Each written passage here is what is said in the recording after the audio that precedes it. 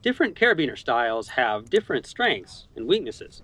Let's talk about the added consideration of standing up to snow and cold if you are a high altitude or alpine climber.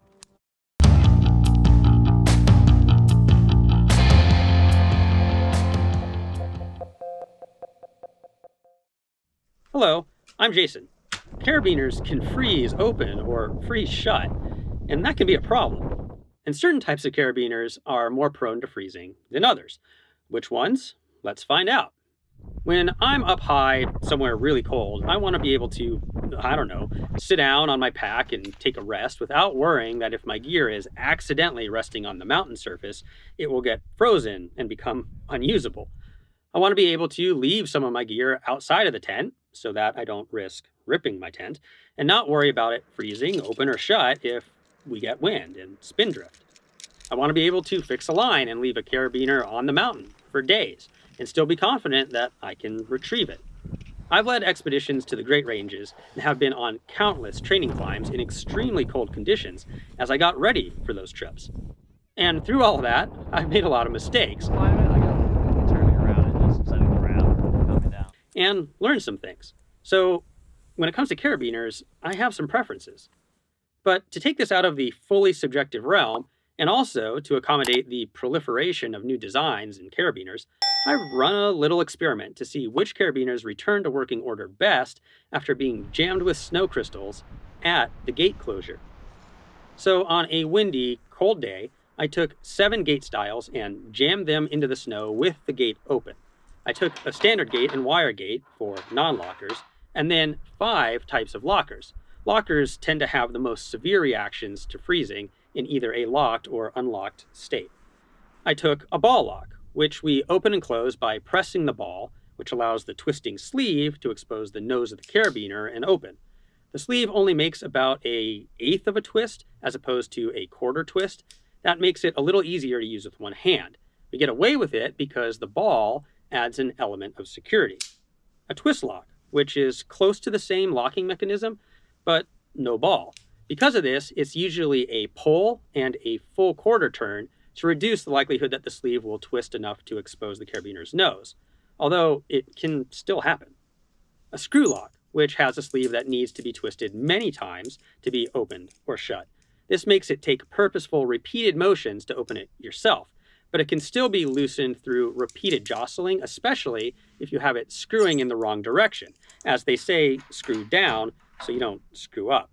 A slide lock, which has a latch that you can pull down and which locks over the nose of the carabiner, thus not allowing the gate to push in and open unless you pull the slide down. This is maybe the easiest to use, but also the least secure locking mechanism.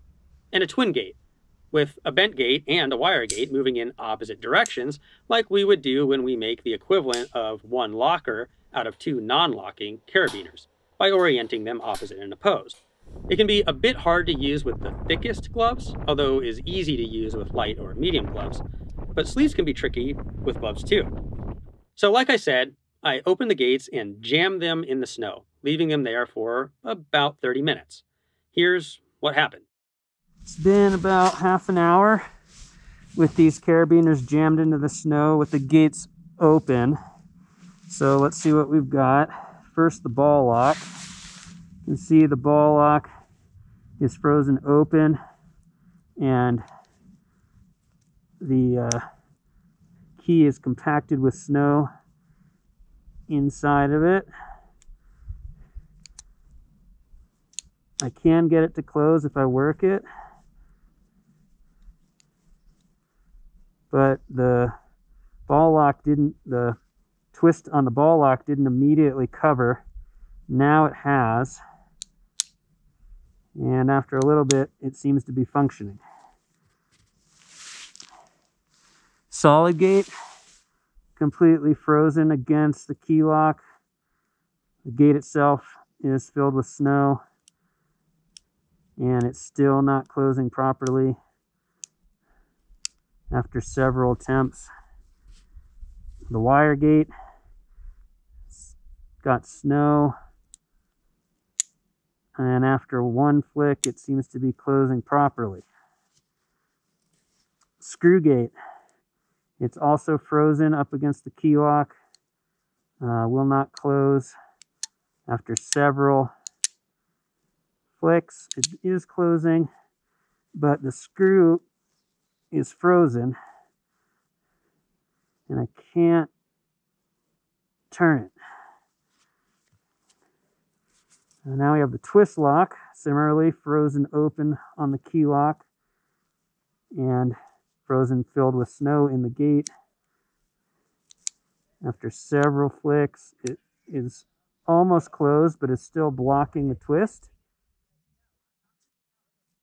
And the twist is frozen. Slide lock. Much like the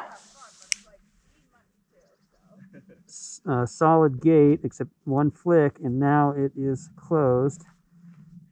But the slide is frozen.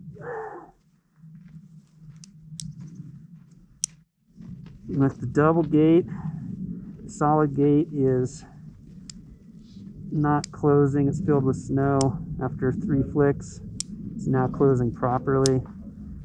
The wire gate is closing properly right away. There's nothing frozen. The keeper gate is functioning. This and the wire gate are functioning the best. If I were to generalize the findings, anything with sleeves got frozen in place to some degree. Anything with an H shape, so solid gates and the slide lock, got compacted with snow and wouldn't completely reclose. The wire gate did best, not surprisingly, and the double gate did next best. I think because the 2 gate directions meant that the overall smaller gate opening limited the amount of snow that could compact at the gate closures. So if you're willing to take the added weight of 2 wire gates and set them opposite and opposed, that may be your best bet for locking stuff in freezing, snowy conditions. If not, maybe the double gate design would prove efficient. Now, this particular carabiner is also a fixed orientation carabiner, which I wanted explicitly so that I could use it for tying in during glacier travel and not have to worry about it cross-loading.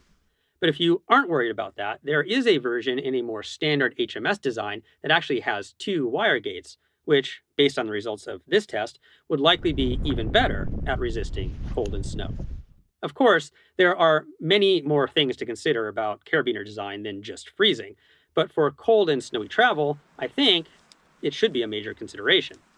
And this isn't scientific, it's an extremely small sample, but it confirms some common thinking alpinists have talked about for years.